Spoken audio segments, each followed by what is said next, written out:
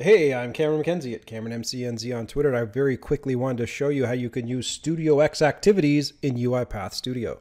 So it's funny, the other day I wanted to use the get password X activity over in UiPath Studio, and I couldn't gain access to it. And the reason I couldn't gain access to it is because it's actually a StudioX feature. So I talked to some experts and I said, how do you use StudioX features in UiPath Studio?